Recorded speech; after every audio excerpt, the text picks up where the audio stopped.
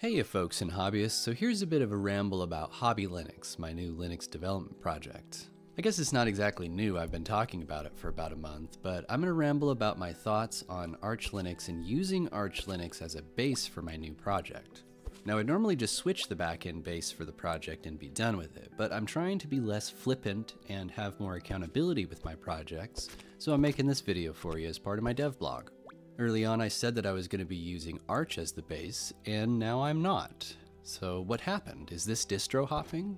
No, I don't really think it is distro hopping because this is a development project first, and I have very valid reasons to be pivoting away from Arch. But first, let me tell you about this cute little game I have in the background. It's called Ancient Mind.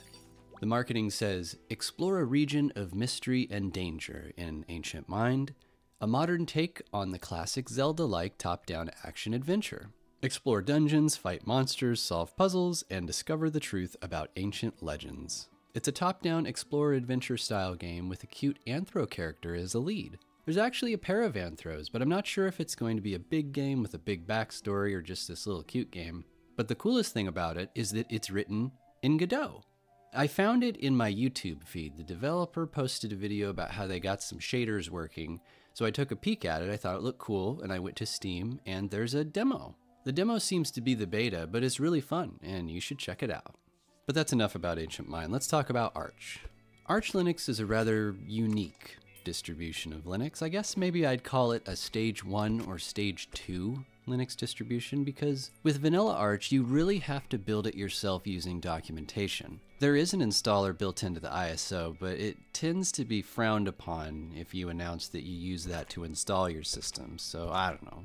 Arch Linux comes with its own package manager and some other stuff that a distro like Damn Small Linux, Linux from Scratch, or even Slackware doesn't have.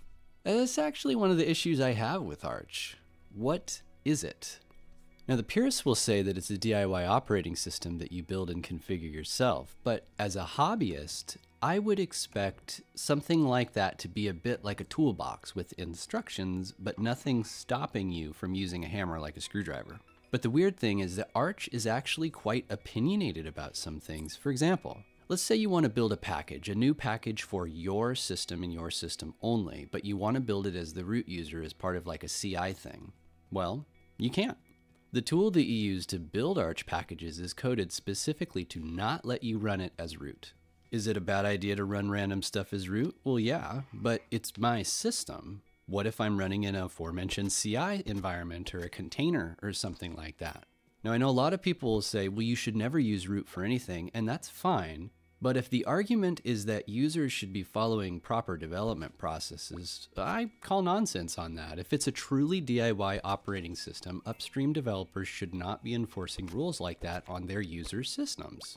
A more extreme example would be like if the password command that you use to change a user's password didn't let you pipe text into it because it's bad form or it might leak somebody's password. I mean, yeah, it might leak somebody's password, but they assume that the person using it knows what they're doing. My issue with this is that I don't want upstream developers telling my users how they should use their system. I don't even want to tell my users how to use their distro. I believe that it's up to the users to decide how they use their systems. Now the next salient topic would be the Arch user community itself. There's nothing that I can really say that hasn't already been said about the Arch community. It's not known for being the most welcoming, but I just want to ask, why? If someone is stuck on a simple issue and you could just say, oh, run this one command, why don't you help them? Like, why are they so insistent on dumping on everybody?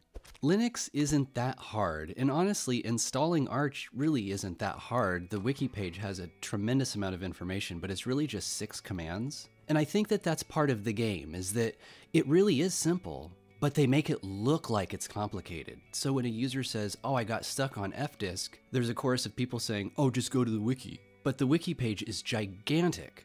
But when the user is just asking, what's my hard drive, and they don't understand that they need to ls the dev file system, why not just tell them that? It's in the wiki, sure, but if you could help somebody, why don't you?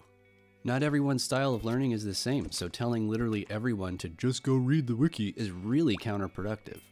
And I have to say, the Arch wiki is good, but it's not good on biblical proportions like a lot of people act like it is. Much like the whole of Arch, really, it's kind of inconsistent, with some pages being way overly verbose, explaining the most minute of details without mentioning that the whole process that it's talking about could be completed with a single command. But then you turn around and other pages, which you would expect to have more information, are so terse that you might as well just go to the Gentoo or Debian wiki. And I don't mean terse as in someone just needs to come in and shore up the information. I mean that it's written in a way to be terse. I feel like it's a lot of arbitrary gatekeeping, and I don't want it.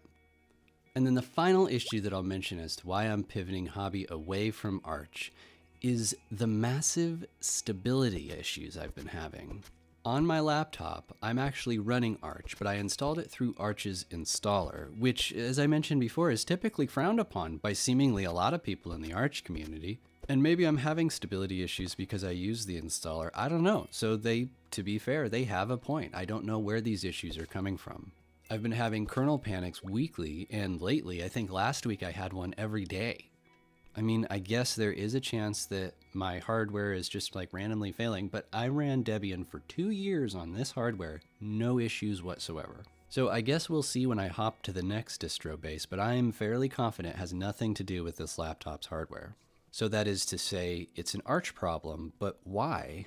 I'm not exactly sure, to be honest. I'm tempted to say it's a patch or something that other distros put in as a patch, because Arch's kernels and softwares are very vanilla. I've tried other kernels, LTS kernel, whatever, it's all the exact same. Well, actually, that's not true. It's not the exact same. They're kernel panics, but they come from different things every time. It's very strange. My system just feels super buggy the way that it's never felt on Ubuntu or Debian, and there's just no reason for it. I have plans in the roadmap to build a kernel for Hobby Linux, but it's way down the road, and I'm not going to build a kernel to figure out what's wrong with Arch's kernels on this hardware. I don't want it. I've spent enough time on these Arch-related issues that it's really best for me to pivot to something that works out of the box instead of provides all of these weird issues. I wrote the installer code so that it's easy to do just that. The base distro doesn't matter all that much, I just need to change the package names. The important thing is that the Bedrock distro is independent, it's vanilla, and of course, it's maintained actively. The Linux distribution KAOS, I think that you actually say it chaos, but it's a big inspiration to me. I think it's so cool how they took Arch and turned it into something that's really unique for them and their mission. Having vanilla packages is also really important. Ubuntu and Debian patch their packages like crazy, and I don't want it. But to their credit, the patches do seem to make the systems more stable, but I just don't want packages that have strange hacks and workarounds that were written 20 years ago. Nobody knows what they do. Nobody wants to remove them. I'd prefer not to perpetuate that tech debt. At the same time, I need a base distro to come with good tooling like a package manager and also be binary. So Gentoo is an interesting option, but the lack of binary is just a no-go. Now, I've got my eye on another distro, but that means another 2 or so weeks of development, which really sucks. I think I'm going to polish up the original bash script installer that I wrote for Hobby Linux and release it as a standalone Arch installer. Someone commented in another video that that was the smallest Arch installer that they had ever seen, and I think that's pretty neat. I didn't even really write it to be small. I wrote a tool to fit my needs, but if people want to use it or use that as a base for their own script or something, heck yeah. The thing is, Arch isn't that difficult to install. There's just an order of operations and you can't mess up any one of the steps. And if you do, you basically have to go all the way back to the start or find out how to unwind the mess you made. It's fun, and honestly, I test anyone who has not installed Arch themselves to give it a try. It might seem daunting because, again, that wiki page is huge, but read between the lines and you'll see that it's actually very easy.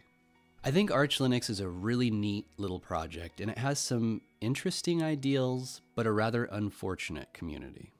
I don't hate it or have any major problems with it, it's just not for me, and it's not for Hobby Linux. I hope that you liked this installment of the Hobby Linux dev blog, and if you did, you want to support the development and get more content, why not subscribe or become a channel member? Channel members get videos like these about a week in advance, and they contribute to the development process. I also post updates and ISOs for members in the Hobby Shop Discord servers, so if you want to get involved there, you should go check it out. But until the next dev blog, I appreciate all your support, and thanks for watching.